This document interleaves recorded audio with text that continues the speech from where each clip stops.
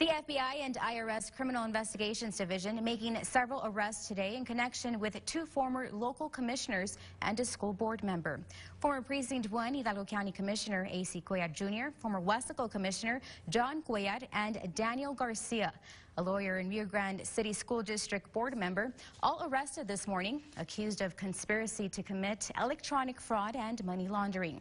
We're told this stems from a possible bribe scheme involving certain Weslaco commissioners in exchange for favorable contracts for the renovations of the water treatment plant.